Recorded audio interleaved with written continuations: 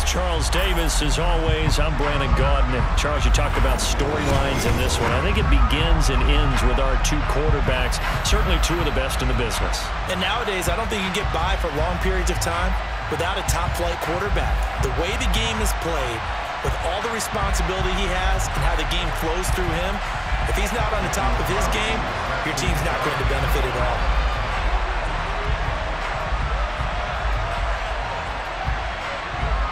Here's the former Auburn kicker, Daniel Carlson, to get this one started. And here we go. We're underway in Madden Ultimate Team. And we will not see a run back on the opening kickoff. This will be a touchback.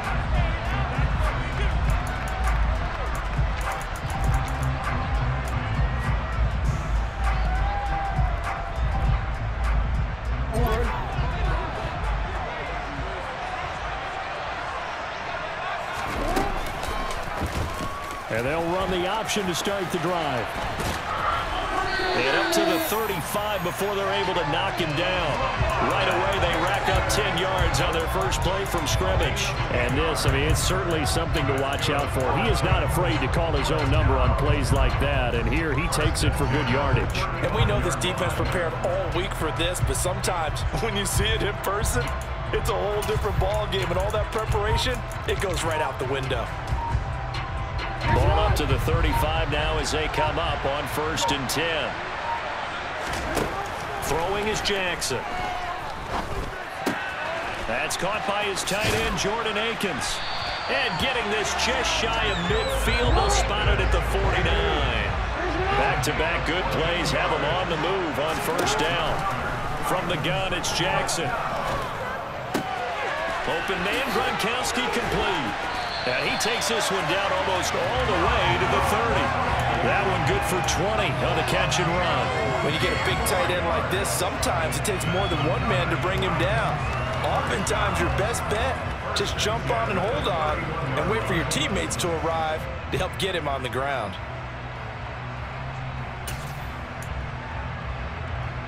So from Buccaneer territory now, it's 1st and 10, down at the 31.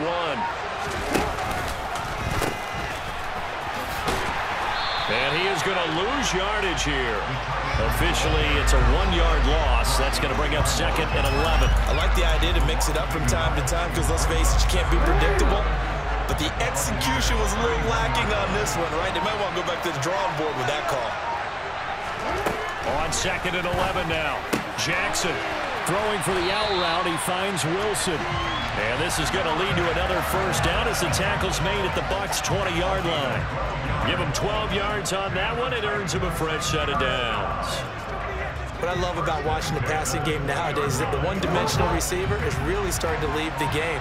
You've got to be able to do it all. Of course, you got to run fast. Of course, you got to catch the ball. But route running savvy and toughness, there's a premium for all of that now. Got a man, and it's taken in for a Titans touchdown. Jordan Akins, a 20-yard touchdown. And the Titans put the Knights' first points on the board as they take the early lead. Now Mike Vrabel going to tell the offense to go for 2 here. Jackson here is going to look to throw. And that is going to be caught. And it moves the lead to 8-0. And what a way to cap off the opening touchdown drive. You go for 2 and you get it. Remember when the PAT or the extra point was a gimme, right? Not plus 99%. It's not that way anymore, so more people are willing to take a chance, go for 2, and take the kicker a little bit out of the game. And he'll be brought down at the 28-yard line, so the decision to bring it out of the end zone gets him 3 more.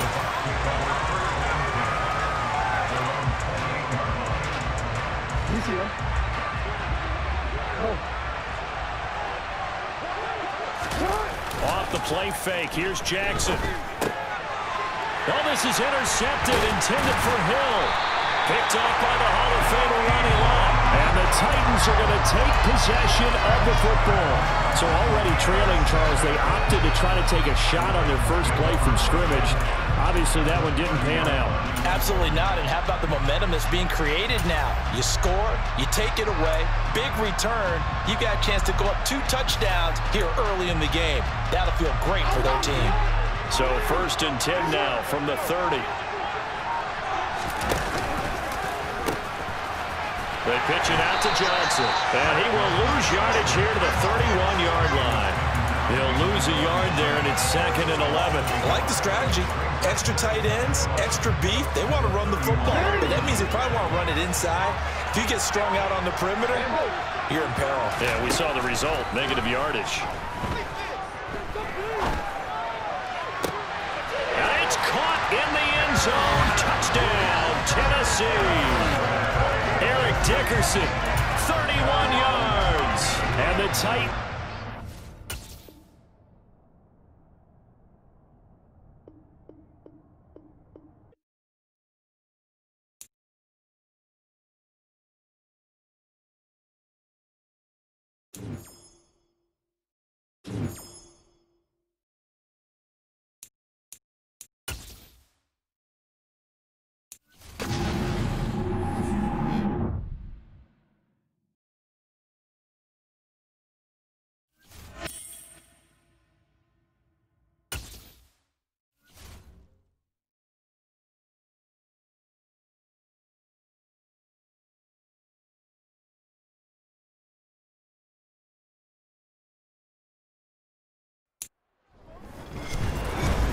With Charles Davis, as always, I'm Brandon Gaudin.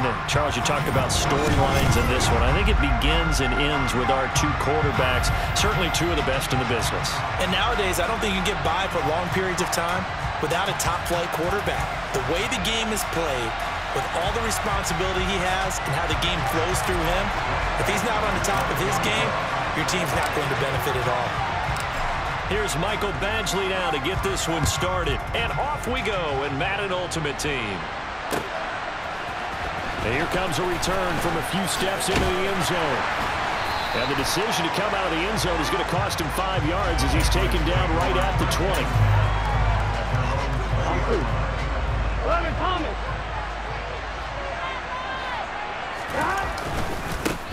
They'll start this drive out on the ground. And he'll power ahead, but only for about 3 yards. Second down coming up. Now 2nd and 7 from the 23. Now it's Burrow. This one complete to the running back, Chase Edmonds. And he's brought down, getting this one up to about the 35.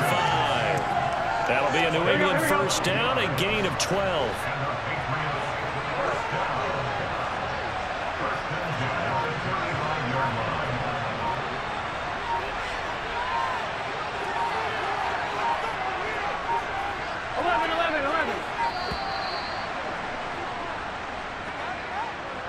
So they accept the penalty, of course, and push the offense backwards a bit. Now they need 15 yards on this series after the delay of game. 1st and 15. Off the play fake. Here's Burrow. And that's complete to Sanders. And brought down, but not before reaching the 45-yard line.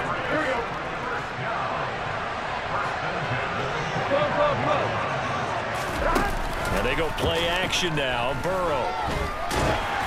And he'll be hit as he releases it, and that'll fall incomplete.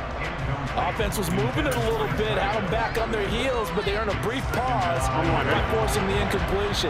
That gives them a quick chance to regroup and try and mount a stand before they're backed up even further.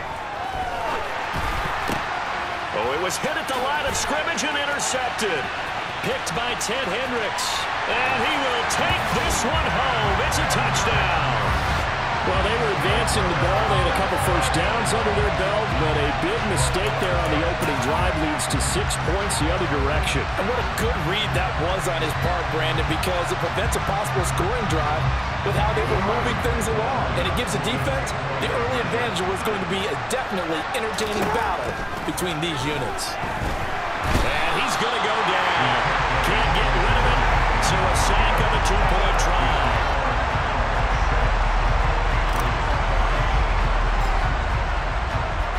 So they'll get another shot on offense following that pick six.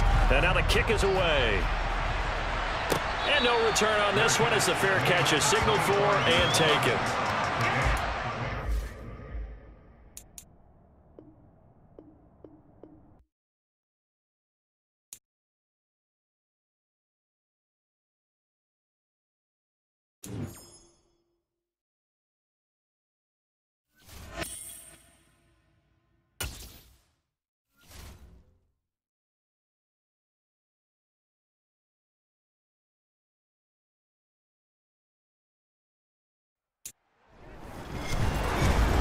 with Charles Davis. As always, I'm Brandon Gaudin. Charles, you talked about storylines in this one. I think it begins and ends with our two quarterbacks, certainly two of the best in the business. And nowadays, I don't think you can get by for long periods of time without a top-flight quarterback. The way the game is played, with all the responsibility he has and how the game flows through him, if he's not on the top of his game, your team's not going to benefit at all. Here's Michael Badgley now to get this one started. And here we go. We're underway in Madden Ultimate Team. And a fair catch signaled for and taken successfully.